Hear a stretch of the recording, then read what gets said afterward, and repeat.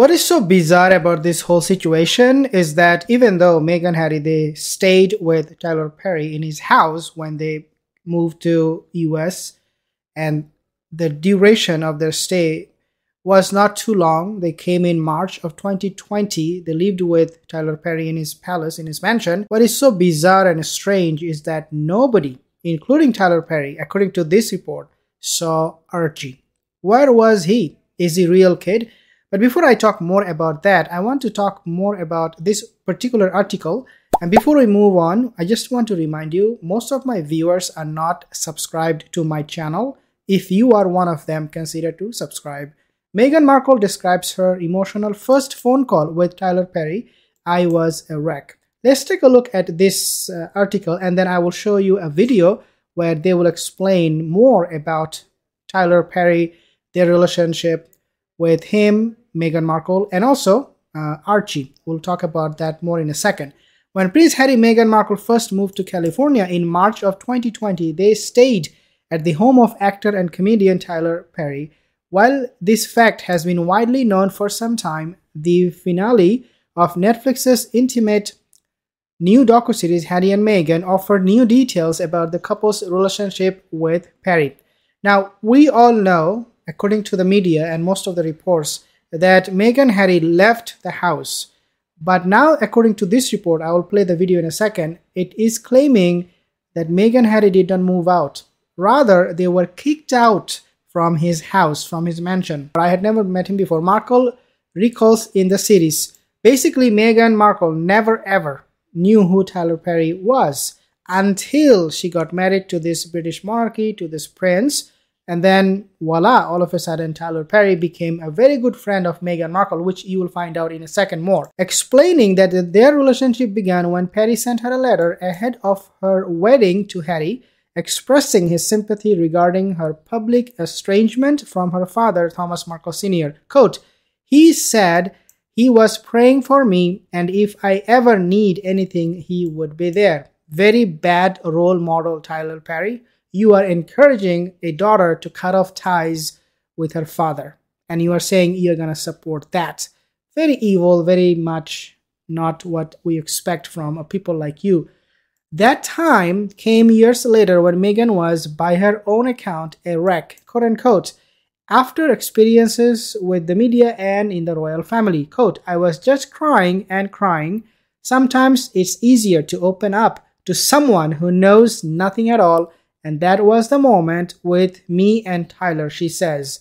Wow, she is saying you can just cozy up to a stranger who you never met. You only know him probably from Google search.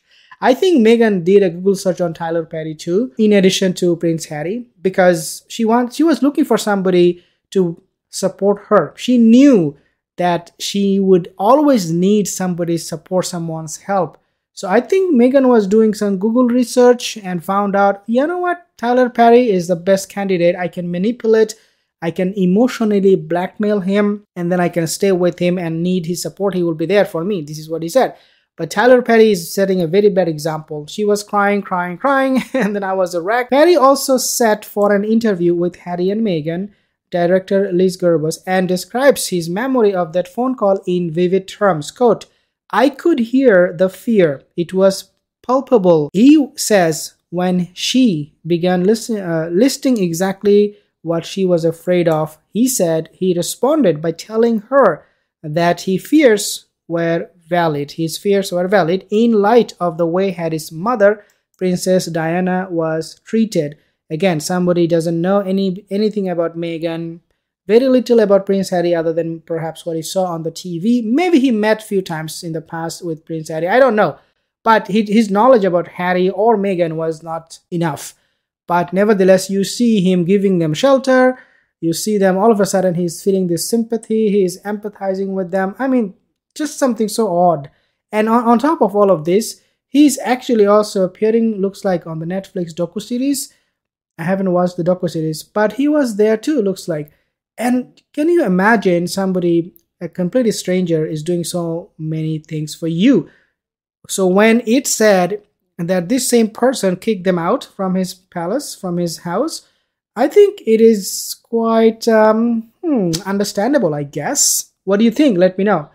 Can this be possible? Can Tyler Perry kick out Meghan and Harry? Let me know in the comment section. American actor and movie director Tyler Perry is heavily featured in Spare, as he's credited with saving Harry and Meghan.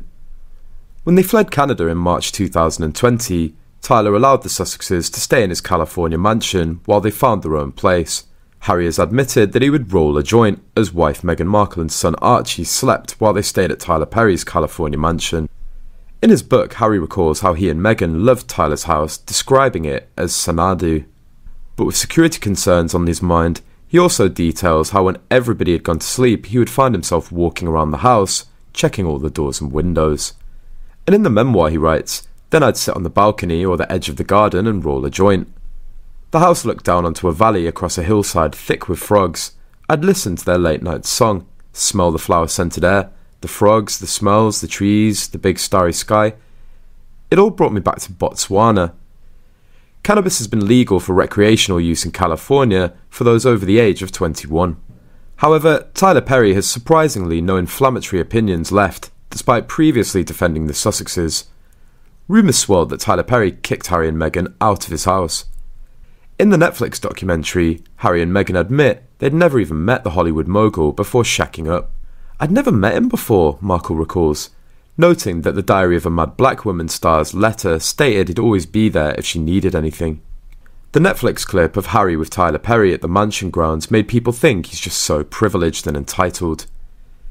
He was acting like he'd been an immigrant escaping to safety, but also expecting and demanding the kind of refuge that only the 1% of the world can enjoy in California.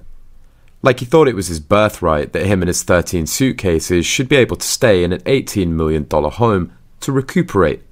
There's a rumour about Tyler Perry being pissed at Meghan Markle for bullying his staff. According to a source who knows but doesn't want the name circulated, not only did Meghan throw a maid into a pool, she was elderly, and when Tyler Perry heard about it, he was enraged. This was his staff Meghan was mistreating, and not her own staff. Not that Meg is ever entitled to mistreat anyone for any reason ever.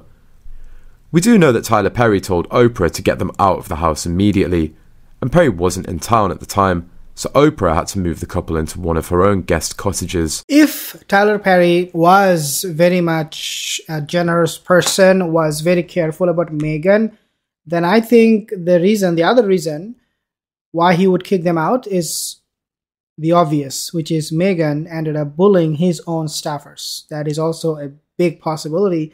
Just like William and the British monarchy, they kind of told Meghan, you should not be behaving with our staffers this way.